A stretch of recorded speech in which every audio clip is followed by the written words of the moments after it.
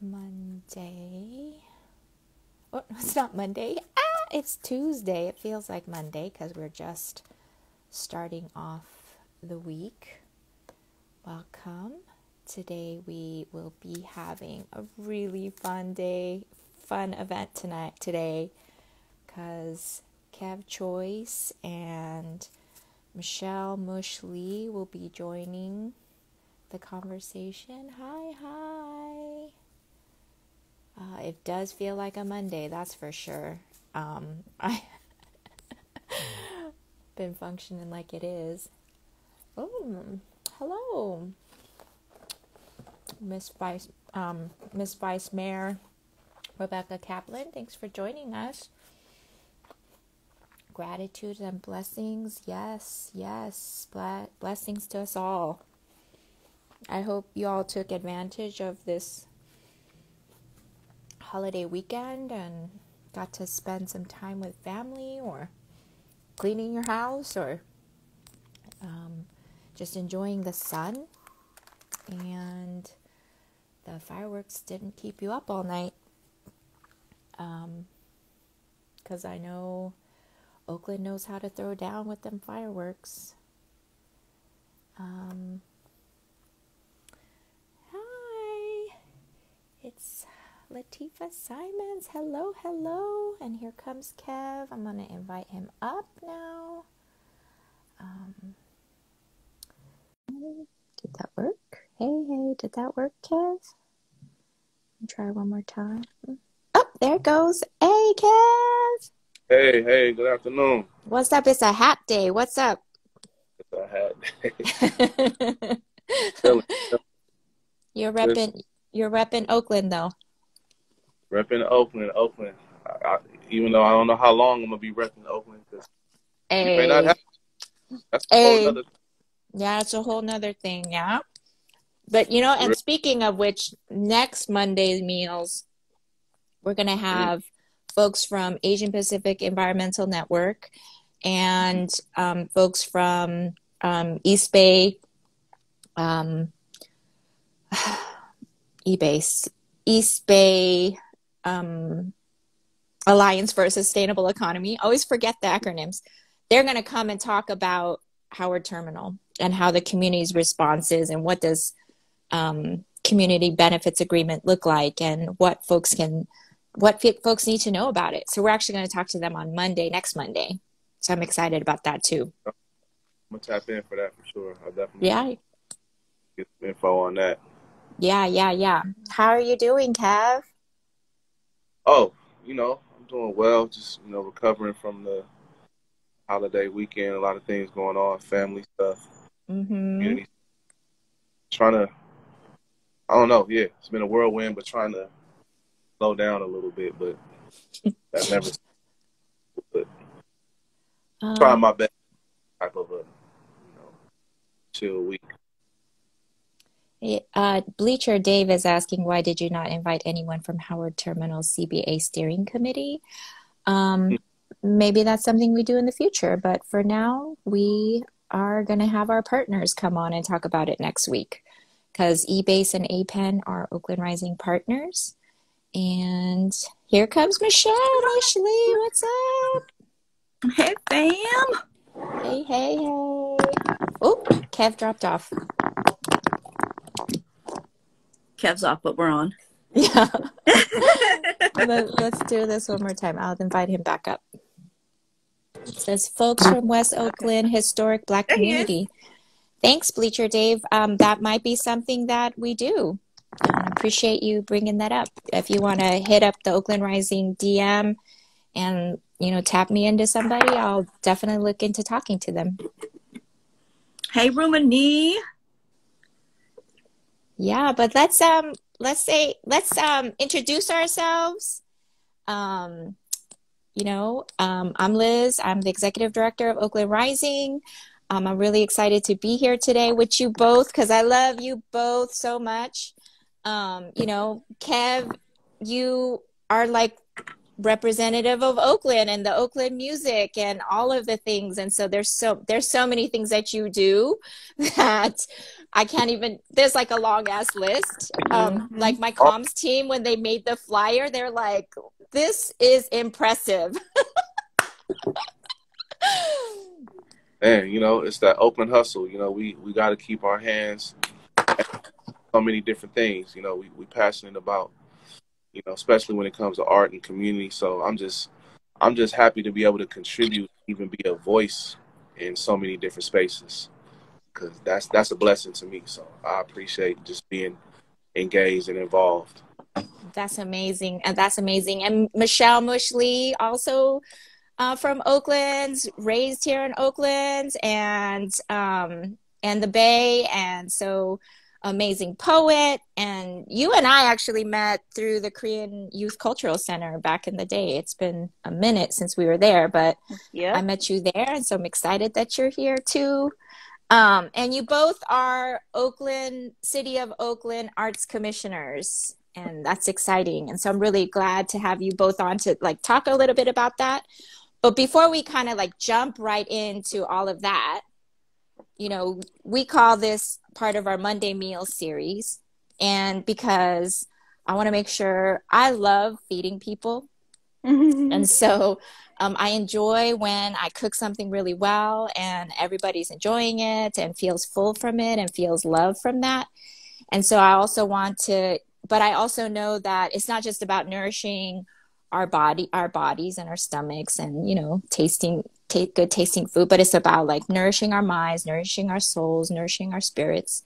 So I wanted to hear about like, what are you going to have for lunch today? And I'm eating an apple while we're talking. So you might hear my knife because I'm cutting it while we're eating. And then also just like, what are you doing to nourish yourself? Because, you know, we always hear this word self-care, and I don't want it to be about self-care because it sounds like just like this one-off thing that you do, right? But what are the ways you're like nourishing yourself every day, whether that's physical, whether that's emotional, whether that's spiritual? What are the ways in which that you're nourishing yourself? And then I want folks in the audience like that are joining us to also jump in the chat and tell us how you're nourishing yourselves. What are you having for lunch? And because this is us having a talk over lunch. So let's hit it over to Kev first. Let's hear what Kev's doing.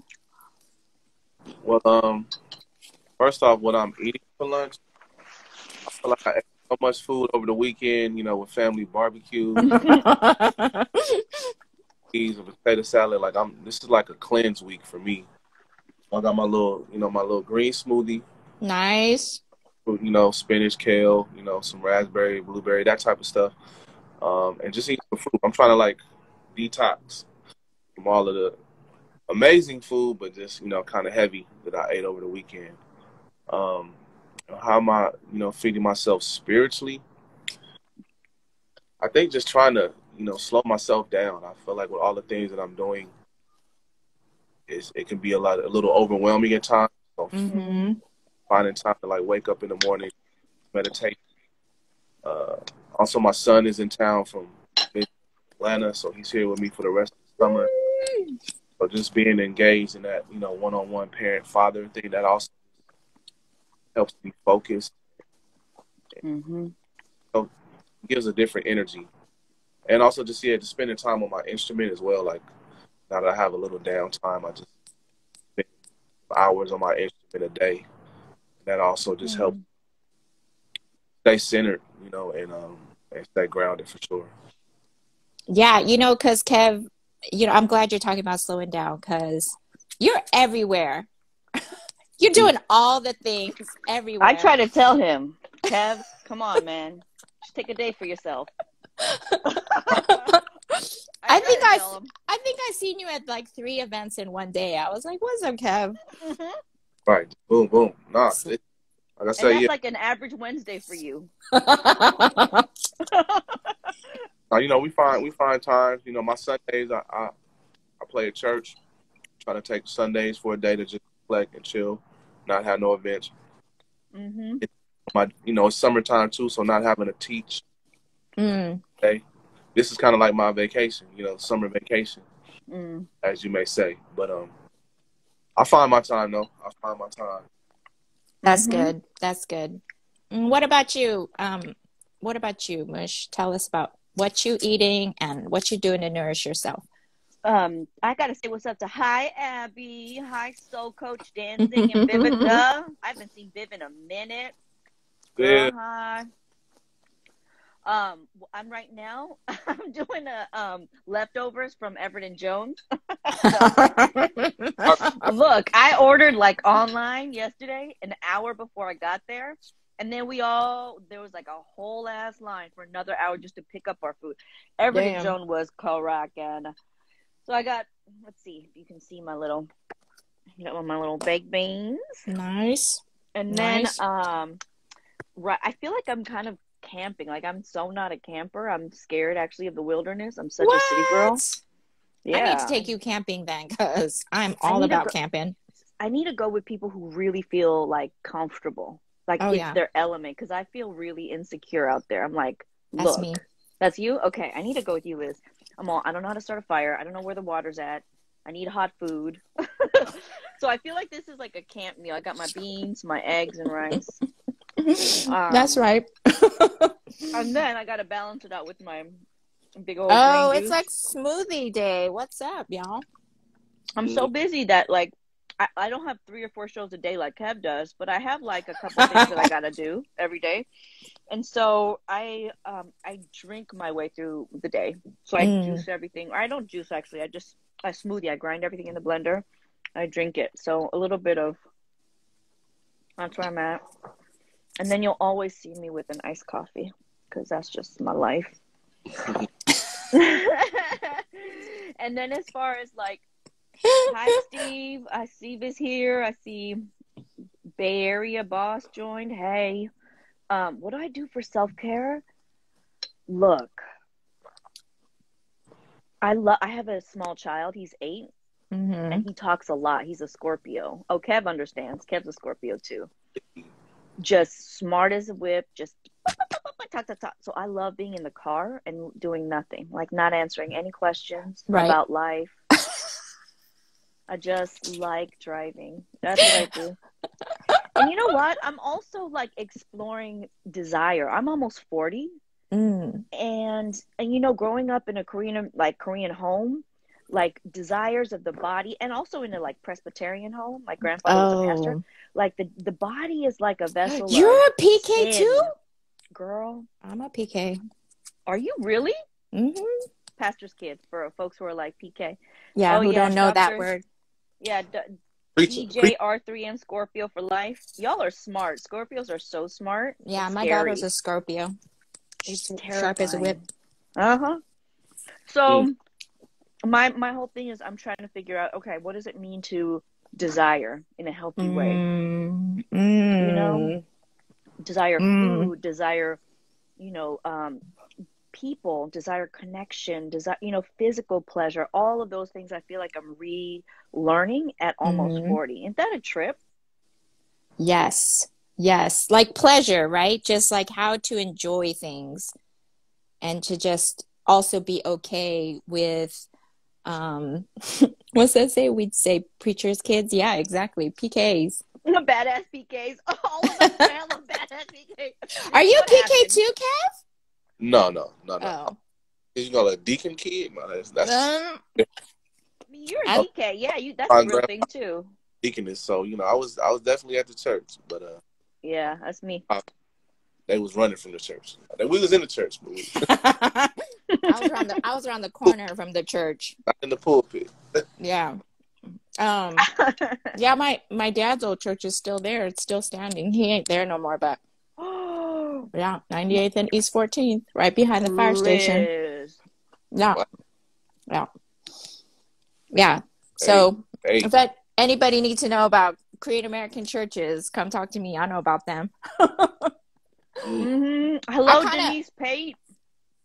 Denise Pate's on here, Liz. Hey, I didn't know Denise IG. That's my first time. Okay, Pantera's up, and Abby says something about Mush. Have you read Pleasure Activism? No, by Adrienne Marie Brown, right? I should really get it. Mm. Sweet.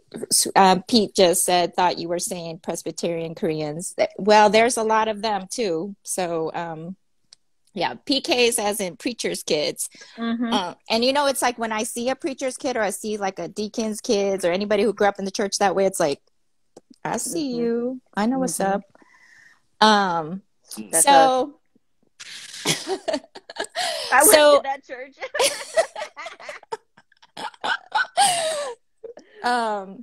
So you could always find me around the corner. This is when I was a kid and used to smoke cigarettes. I used to be around the corner. You just saw this puff of smoke around the corner. I that's where you could find me. I learned how to drink at Worldby on Telegraph in 27th back in the day, and at Porno Palace. Wow. This is recorded, isn't it? I should really watch what I say. You should. This is before they carded. You know, we were in Oakland. We would come to Oakland to drink because they wouldn't card us the Korean places. Yeah, they didn't. They didn't until they got in trouble for it. Yeah, that's true. So let me get us back on track, y'all, because I think we could do this for a long time. Is that, you know, we're just coming off of a really big budget win at the city of Oakland, right? And man, y'all, the artists really showed up. And Dr. Ayodele Nzinga, our Oakland poet laureate, our first poet laureate, she was saying, like, she calls it our bat signal, right? And it's like, I would just send out a text to y'all, and then it would just be like, boom, and hella artists show up. So I just wanted to hear about, like, what that was like. And it's not the first time, you know, like, we've had past budget fights where, you know, folks have really showed up in the past, like Betty Ono Gallery and all the other folks just in the community have been just repping for a long time. But I wanted to hear about you all. Like, how did you all tap in as artists? And what are the ways you see, like, artists really playing a role in this? Because I often think both in the movement and just in all the ways, like, it's really based off this extractive capitalism, right? It's like, it's exploitive because it's like, hey, I need you to make this poster for me. I need you to come and sing a song. I need you to do a poetry thing. But it's not like there's an incorporation of like art and culture in a thoughtful manner that's like about creating culture. Right. And so, so I wanted to hear about the ways you all tapped into this, and then the ways that you think artists played a role in this, and then also, you know, just like the ways in which artists and culture makers, because we're talking food and all of those things too, right? Like, it's so broad. And then people like who are maintaining cultures that are always being suppressed, right? So our traditional cultures in the same ways. So I want to kind of like all put that in one bucket, but wanted to hear from you all as amazing artists and arts commissioners, like what that means for you. Wow, I mean, it definitely was a journey that, you know, kind of to me started, especially around this current budget. You know, some of our cultural affairs commissioner works. I think I have to also frame that too, because in the beginning I was like, oh, this is the arts commission. It's really cultural affairs. And so we dealing with affairs of the culture, you know. Get it straight. Get me straight. But no, that's something myself. I'm like, oh, we supposed to just represent artists. They were like, no, you got to represent it in all of these different, you know, sections of community and culture. That's right. And it was even important for me to start But of course, I'm an artist. You know, Mush is an artist. We come from that spectrum. We have other people on the commission who aren't even artists. You know, they deal in maybe they work for organizations or things like that, or maybe they're, you know, other type of cultural practitioners. But I feel like there was a cultural affairs commission meeting, and there was conversations going on around this budget and how we can be impactful. And, you know, sometimes in city government, it can seem a little, you know, sometimes the process and sometimes the activity of what we could actually do is limited by our positions or by, you know, processes. And I think, you know, me and Mush, and I also feel, you know, Fabiana, you know, from you know, Center of Cultural Power, we're talking after a meeting. We're like, you know, we got to really activate around this budget, and how can we, get money for this, for arts and culture. And they were talking about taking money from all of this, and they were talking about all this lack. And we just, started hearing other conversations, Ayodele and the refund people, and then, in Oakland Rising. It's like, how can we bring all of these people together? That's, to me, my role as a commissioner is to listen to the needs of the people and see how I can facilitate us coming together to make something happen. So, and shout out Mush, who's just such an incredible organizer and mind and strategist. And what I need to be at, blah, blah, blah, where's the Zoom? Where's the link? It was so many people who were influential in putting things together. And us as cultural affairs commissioners, we just started to meet, gather, started going to city council meetings, started putting out, things on social media. It was like a whole campaign of all of these people behind the scenes, really one focused agenda. And it was beautiful to see how it came together and how my role as a cultural affairs commissioner was able to play a part in that. I was just trying to listen and help navigate, and also artists in community help put out information to see where people needed to be to help to make an impact. I mean, because one of the things you all were a part of was putting together that forum, right? To talk about arts and culture in the budget. And I mean, how many people showed up for that? Like 200? And when it was a virtual event, right? Right. Yeah. We had about 400 folks registered. Oh, shit. Almost. Damn. Right. Okay, Pendarvis in the house. Okay, Right, that town hall. Tatiana Willis in the house. That town hall was a big turning point because it saw how we can all come together. We put out all of the information about how Cultural Affairs Department hadn't increased in over 30 years. Exact needs for the budget. The defund people spoke. The refund people spoke. Cultural Affairs Commissioner spoke. It was like all of us coming together to express a common interest and a common, desired result. And I feel like that's how we got that result. That's right. I see Reverend Sherry Murphy saying, beautiful organizing indeed, and made an incredible impact. I mean, what's your take on it, Mush? Because you played a really big role. Y'all, I had like 5 minutes on that.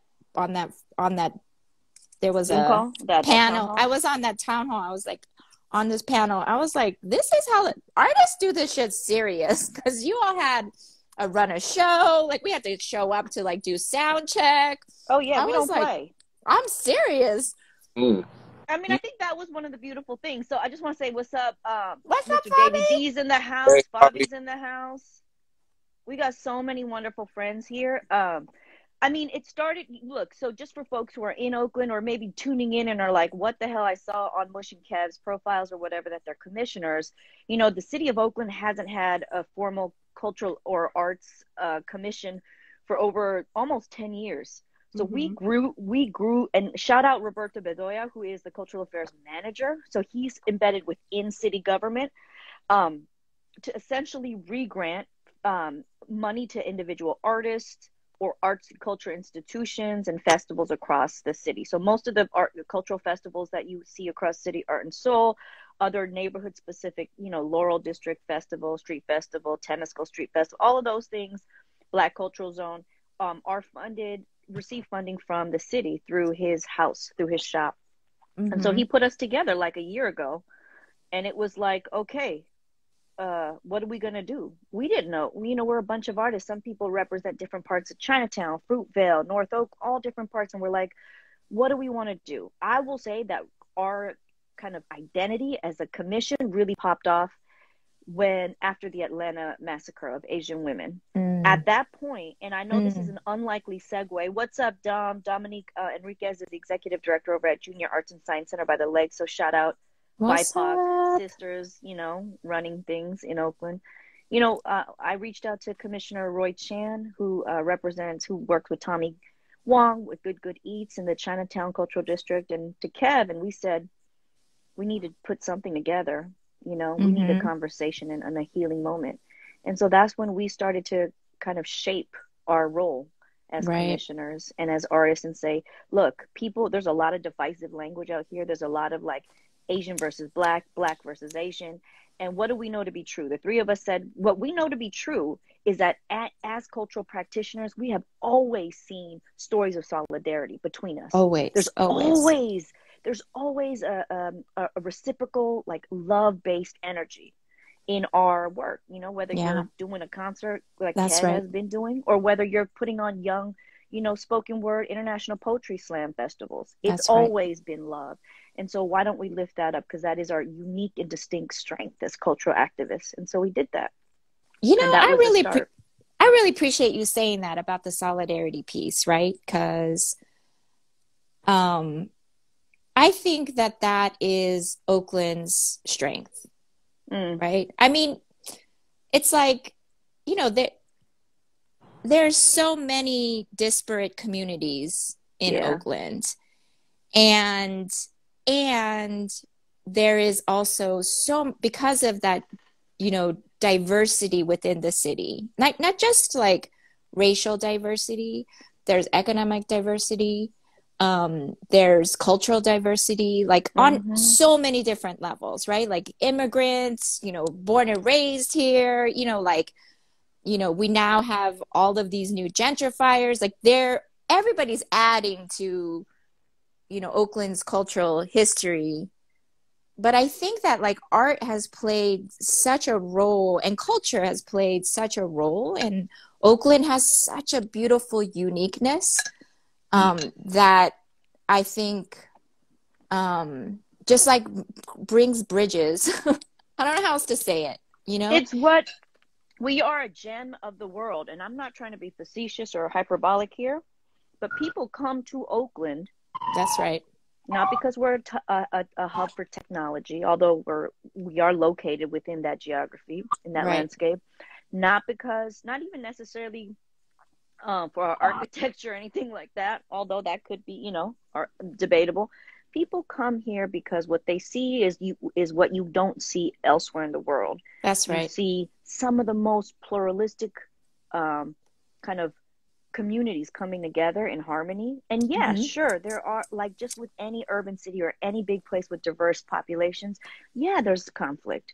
And yet there's this, what comes out of that is this like beauty that always comes from struggle, when struggle refuses to be defeated.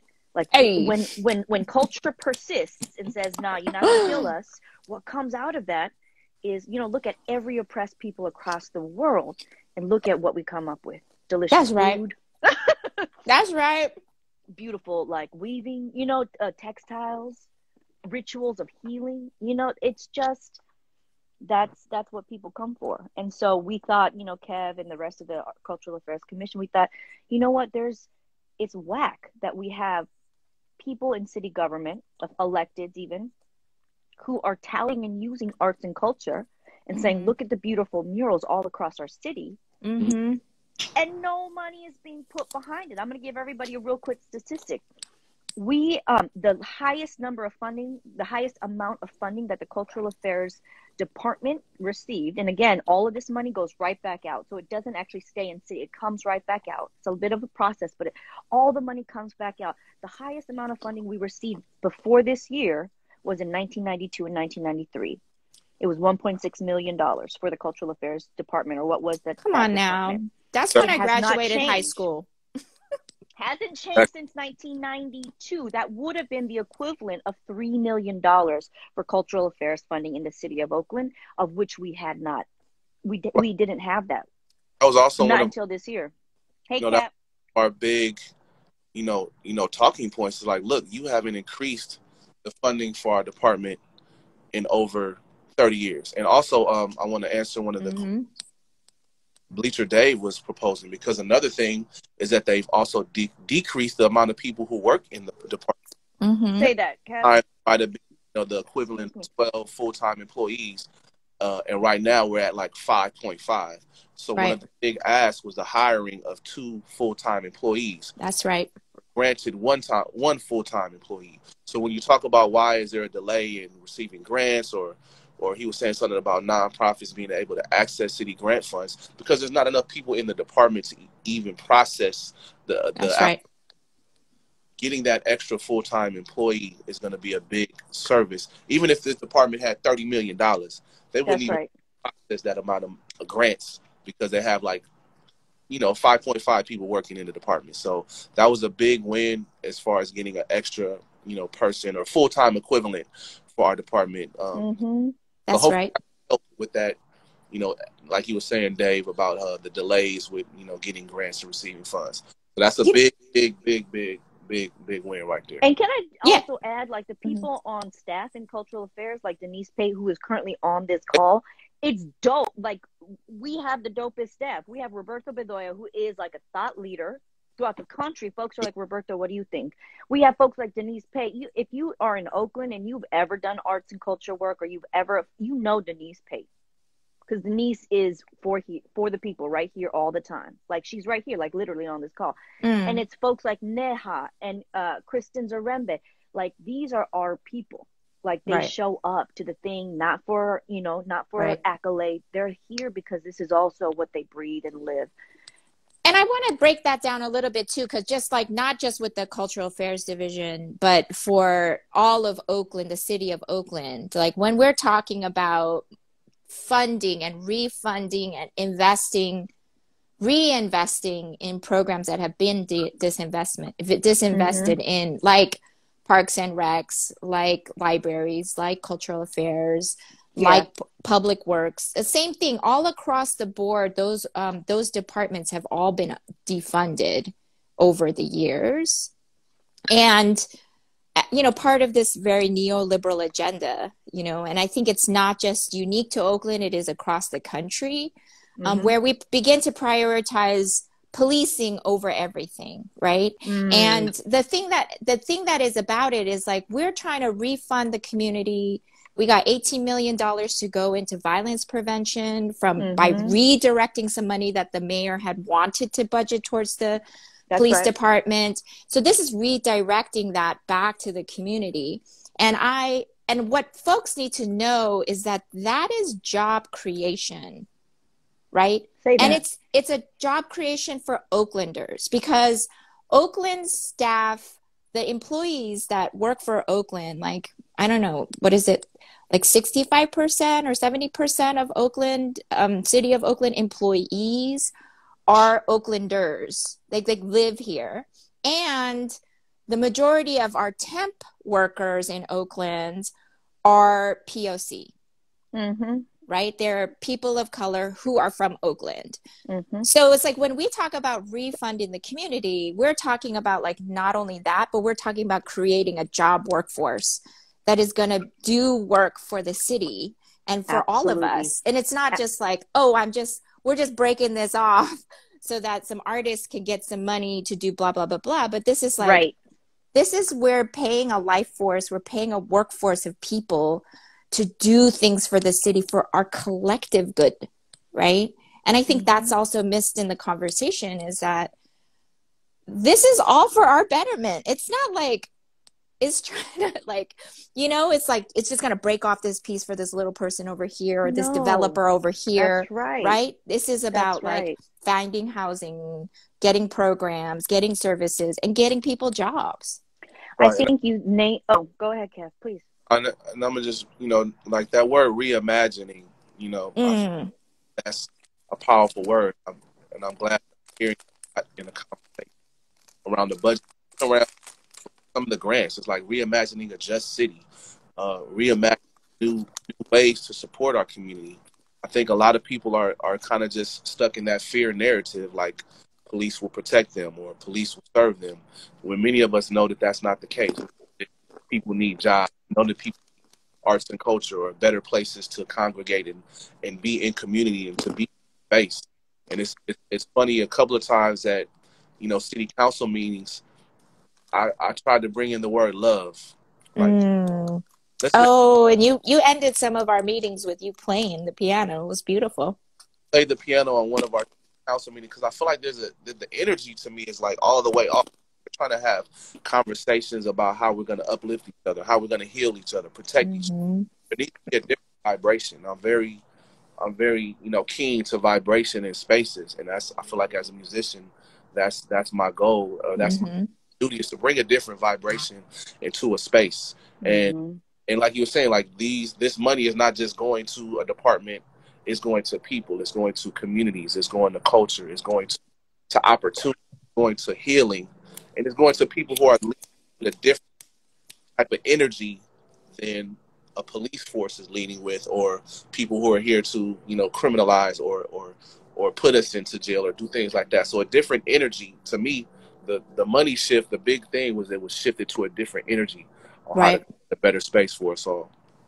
That's right. I love that framing. Like, it is a shift in energy, right? Because we're always like talking dollars. Let's get away from that capitalist bullshit. Let's talk about where we're like focusing our attention, where we're like pouring our love and our focus. And within this capitalist system, that looks like dollars. Right. But it really is about, because, I mean, regardless of everything, whatever happens, I know that Oakland's Artists and Cultural Center is going to keep moving. Like, y'all are going to continue to create. Y'all are going to continue to create beauty and love and spaces for us. Like, Kev, you put on the Black Music Matters #2 a couple weeks ago, right? And that was amazing. It was beautiful. Because like those kinds of events really not only showcase the art, but it creates a community space. Yeah, exactly. And even, and thank you for coming out and supporting, or even thinking about how the artists transformed downtown, during the like that transformed the whole energy. Like the day after, that big protest or rally where a lot of stuff got destroyed, I drove down there and I was almost in tears, just like seeing. It was like, it looked like a bombing went off down there. And then weeks later, the transformation of that downtown is which we still see today. Now we got, artists' faces on buildings. Like it shifted the whole dynamic of what our downtown looks like. And that's something artists did that on their own, because they was like, we got to the best way we know how to respond, which is by our. So that's a beautiful thing. And you know what? I love that, Kev. And shout out to Teresa, who just joined us. Teresa Ciagatano was also a dope what's up, Teresa? Artist, activist. Has been doing a lot of work with Sean Monterosa's family to get justice for his death. I think the thing is, it's like in Western American thinking, there's hyper individualism. It's totally. It's like not that mentality of like, I do it for myself on my own in my cubicle for my company in this one lifetime. That kind of boxing, that organizational boxing, also inhibits us to imagine differently. So Chief Cespedes, Guillermo Cespedes, who now is running the Department of Violence Prevention, so $18 million was cut off of OPD's already burgeoning $350 million budget. Just so folks who are tapping in, I also want to give folks numbers, because there's this like myth that artists don't really do our research, or that we may not have data to back this up. One of the first things that Kev, I, and the commission did was we sat down and we got facts and figures. Mayor Livy Schaaf was proposed to give Cultural Affairs Department $2.3 million for next year. 2.3. And then 2.5 with frozen positions. With frozen positions for the year after that. We were like, that's not good enough. What the Just City budget did was increase that number by no less than $1.5 million and included a staff person. So now we're looking at $3.9 million for the next 2 years, minimum, and a full-time staff restored. So, why do I say that? I say that because people are really scared right now, because there's this really false narrative that like OPD was cut. No. These council members are doing a disservice. They're crazy. They're out of their mind in Oakland. Things are going to the sky's falling out. Or like, ain't nobody going to come out for call. Like, it's just a lot of crazy, the media. Don't believe that hype. $18 million doesn't mean OPD even lost money. They actually got a $27 million increase. I need to let everybody know, artists know these numbers. They got a raise. Right. What we did was we were able to give them a smaller raise, right? And fewer police academies. Why? Not because we don't believe in safety, but part of this whole thing is about, when we talk about arts and culture, we are not just talking about murals, although murals are freaking beautiful, right? They're essential. Right. They're aesthetically beautiful and they bring community together. But it's also about, when we're talking about an economic recovery, that's right. Artists are the first ones out, fam. That's right. No, but we don't have healthcare like that. Many of us working professionals aren't unionized. And so we are the first out, and then we are also the last to receive federal funding or emergency money. And so a part of our strategy on the commission was to say to our city council and electeds, hey, if you're talking about a just recovery, a budget that really recovers, you have to consider arts and culture workers. Why? Because we are, and shout out Ashara Kundeo of Artists as First Responders, as have said, we show up. We show up. We're there packing the Kool-Aid. We're there doing the murals the night after the protest from when George Floyd was murdered and Oakland just blew up, right? Right. We're there right at the front line. And so if you don't acknowledge us, we need to organize ourselves and acknowledge each other. And so that's when we got together with Liz, Oakland Rising, and traditional, base building grassroots coalitions, and said, look, artists, we want to get down. We want to organize in a really thoughtful, strategic way. We'll do all the research that we need. We'll write the right narratives, and we'll bring as many people from across the city as possible. And this is not just about individual artists. It's about building cultural infrastructure and legacy so that artists in Oakland don't necessarily need to go out and live somewhere else. They don't need to get a 501c3 or a fiscal sponsor from an arts organization in San Francisco. They can stay at home and do all of this. That's right. So that's what the organizing was about. Yeah, no, I appreciate you giving that context and dropping those numbers, because I think that, the narrative really is out there, and what that narrative is really based in is fear, right? And I don't know, that to me, like when I think about what that means for our psyche as a city, when I think about that as a psyche for people, like to function from a place of fear rather than a place of love and compassion it's crippling. It makes you feel like I can't actually go out. I can't actually go to the lake because it's dangerous, right? I can't actually go down the street because I'm worried about the violence that's going to pop off. And that shit is real. I'm not going to diminish that. Because I will say that we had canvassers in deep East Oakland knocking on doors, talking to people about vaccinations, right? And we had people tell us, and we not only had it this year, we had it last year in 2020, and we had it in 2019 before the pandemic. So economy was already on the fritz before the pandemic, and then the pandemic hit, and then it really hit us all hard, right? And then we saw this huge spike in violence, right? And I think that fear, right, is really rooted in like, we don't have resources, we don't have places to live, safe places to live, stable places to live. We don't have jobs that are going to be stable. That Oakland Rising, we usually, when we have even temporary canvassers and phone bankers come on our teams for short periods of times, it's super easy to get folks. But we couldn't get people because people are like, I need a full-time gig with full-time pay, full-time benefits. And I was like, oh crap, we weren't prepared for that, you know? And so what does that look like? And what does that mean for our communities of like to offer hope, right? And whenever I think about the way music and the way art, like that, why it was so beautiful downtown and all over this city, because there is art all over this city, y'all, that they don't get paid and there's no commissions for that shit. People are just popping up everywhere. Is that offers the hope that we need. It gives us a really good like magnifying glass sometimes and a mirror on other times, and then other times it's like a what was that called, the ball where you're like looking in the ball for future. What was that? Crystal ball. Yes, the crystal ball. That's what I thank you.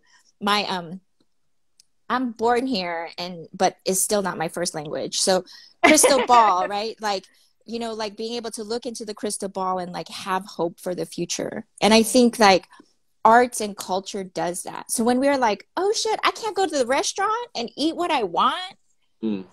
Right? Because it's like, that's how we feel connection. We feel like, wow, I can understand. I can go and have soul food because I didn't grow up with soul food in my house.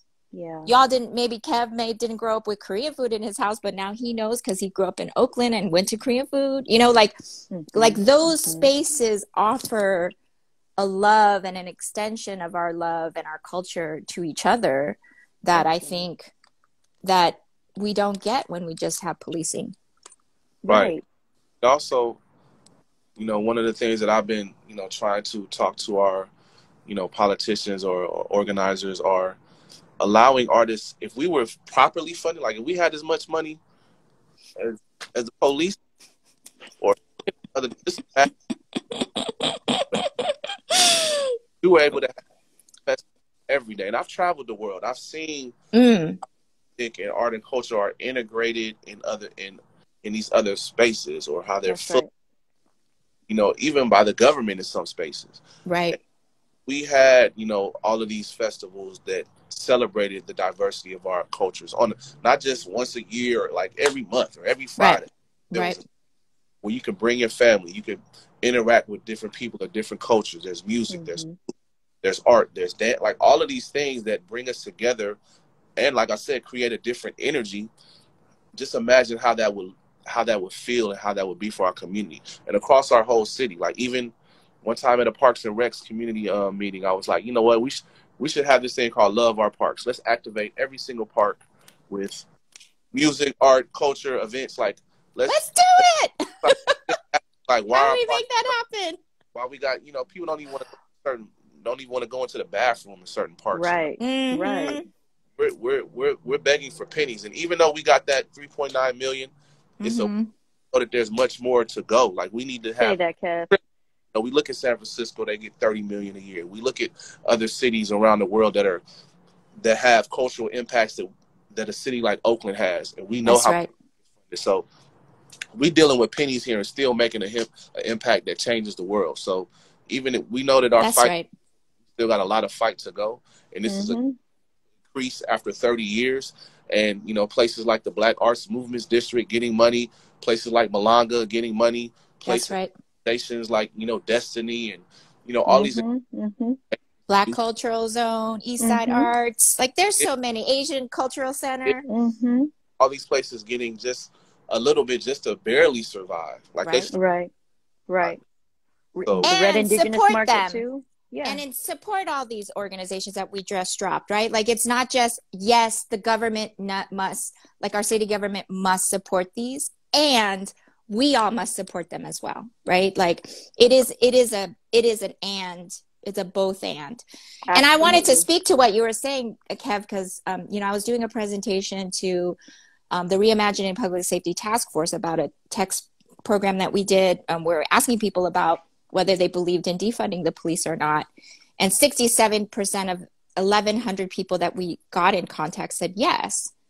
And, you know, what we got attacked with by the task force, by some task force member was like, I don't know you. I don't know Oakland Rising. Where have you been? I've never seen your face.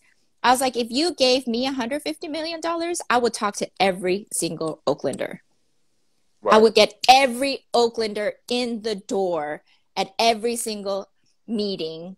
I would talk to every single person because I would have $150 million to hire a whole team of people to be talking to every single person. So, you know, like I hear you on that. Like, what could we do with $150 million in art and our parks and our libraries? What would that mean for us?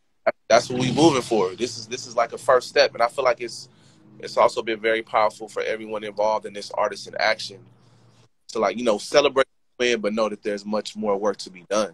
And that work is already happening, you know. So, but this is just the beginning. Right. That's It right. really, really is. And also, like, when we say, yes, invest, like defund in OPD and invest in arts and culture and invest in infrastructure, invest in housing, invest in all of these ways that we want to care for our city and the people Mm-hmm. who are most neglected systemically in our city. That's right. It's not like, let me take money away from the community. That's right. It's an entire paradigm shift to say we are in the richest country in the world, in the richest region in the world. Talk So about it. please, Tell it. Tell it. please don't get caught up in this lie that there's this budget shortfall. No. Okay? No. We have enough. Now, if as a poetry teacher, I used to always tell young people, you have to write your story and what justice looks like in your story, what love looks like in your story, because literally nobody else will do it for you. That's right. I mean, they will, but you won't be at the center of that story. And the same is true. And that's one of the things that I think Kev and I really, really realize is that as artists, we have to fight for ourselves and we have to believe in the value that we bring to this city, because no one else was naming it. For the last year, we had been on city council calls and nobody was naming arts and culture as a value when we were talking about reimagining public safety. And we thought, isn't that a trip? We're the ones who are always at the parks doing murals. We're the ones in West Oakland at DeFerme Park doing Life is Living, affirming life and healthy practices. Because that's violence prevention, right? It's like when the first violence prevention program that I ever think about is art. It's like sports, arts, music, right? It isn't like counseling. It's those programs that like grab young people in, right, and give them a place to express themselves. And what I really love about what both of you all do, and I want to just also say this one thing before we kind of begin to come to a close, is I don't want to say this is a starting point. I think this was, a place along the path that our path widened, because there were a lot of people prior to this who've been working for decades, not only on this, but have been adding to the conversation, adding to it, and adding to it. And yes, we definitely heard, folks this time, because I feel like these people who have really paved the road were like chipping away. And then suddenly we're at this place where it's like, bam. And like all of these people are like, we can't wait no longer for this tiny little road any longer for us to walk in a straight line to get through. But it's like, we need to break through this. And so now the gate is open, the path is wider, where we can all walk side by side. And so I just want to name that. And then I also want to just name like that's what arts and culture is. And I believe that the Department of Violence Prevention has made a commitment to like giving a certain amount of that 18 million over the next 2 years, specifically to arts and cultural programming, right? So that aren't traditional, like what we would think as violence prevention programs, but are like, this is an investment and these are the investments we're going to make, because we have not made that investment. And I mean, he's talked about like if he just got $30 million, what he would do, like $30 million a year, what he could do with his department, who's doing amazing work, right? With violence interrupters and, community ambassadors and all of the things. And all of the programs that have been doing this fucking work forever, right? That they have been doing that shit for a long ass time. I want to everybody who's on this live, if you don't know, Google Department of Violence Prevention, City of Oakland, Chief Guillermo Cespedes. And the reason why is because, again, you gotta know when good leadership is running the ship. Guillermo Cespedes' whole thing is like, he's traveled and done violence prevention work across the country. But what he noticed specifically in South America was, there was a lot of like prevention or like a harm reduction based on what wasn't there and what was missing. And his is an asset-based approach, much like, Frarian educators like Kev and myself. If you're a critical educator, you go into a place where others have deemed it a deficit and you say, what is working?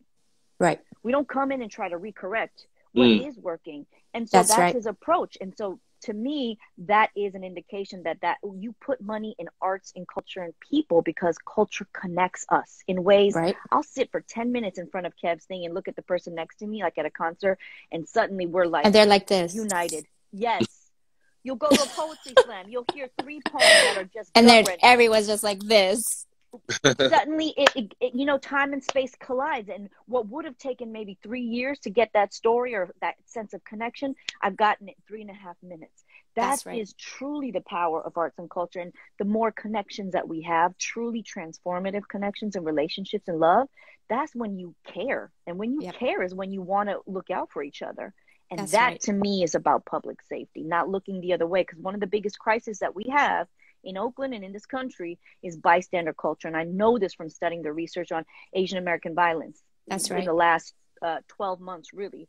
We record it, we see it, but nobody is going to intervene when a 92-year-old grandmother is being beat with her own cane. Right. The only thing we'll do is record it. That right. also needs to shift. And right. I believe culture is one of the answers to get us to that place where we feel like we want to protect one another in ways that we don't currently. That's right. And we're connected to each other.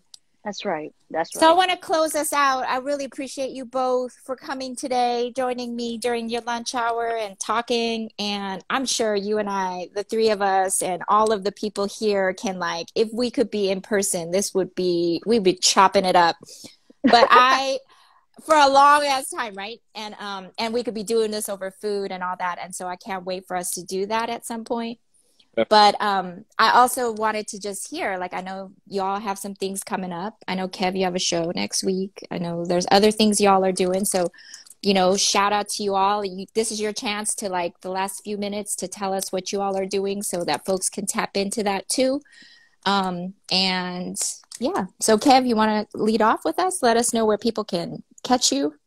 I got a big show. And just thanks for having me as well. This is great just to talk with y'all.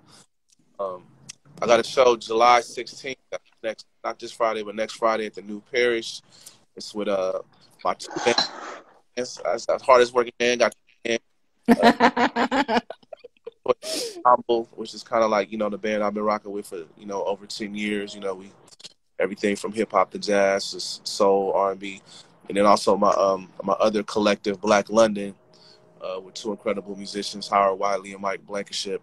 And our band is going to be performing as well at the New Parish, July 16th, 8 p.m. Get your tickets. Come check us out. It's gonna be a dope night. And it's good to see that venues are opening again, and because that was another battle that we fought over this pandemic of just spaces not being able to be open, and trying to get funding and all of that. So it's good to see spaces being open again. So please, come out and support, because it means a lot for the arts and culture community and musicians to have people come in and support us as we get back into performing.